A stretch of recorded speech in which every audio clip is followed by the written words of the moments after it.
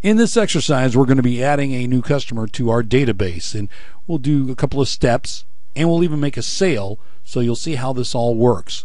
So as you're at your sales screen, if you'll hit enter and go to 2 or scroll down to number 2 where it says customer accounts, and our new customer is standing at the counter, and we've asked him if you've ever been in before. No. Would you like to be a part of our store? Yes, I would. What is your last name, sir? And he gives you the last name, and it'll ask you, do you wish to add this as a customer? Well, yes, we would. And now this is where you have to add a little bit of information. So they'll give you their first name and their last name. We're going to have a little bit of fun here.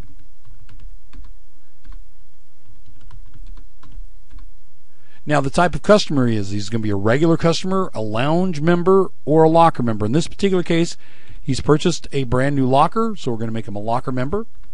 You can add comments if you wish, and also you can capture their email address if you're building a database for your mailings, for special events and what have you. So we'll get his email address.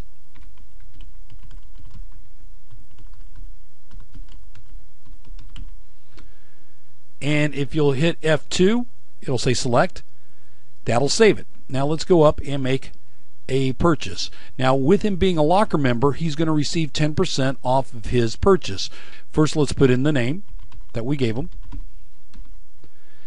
And you see how that populates. Again, we have to select, so F2 again. Now, let's sell him a cigar.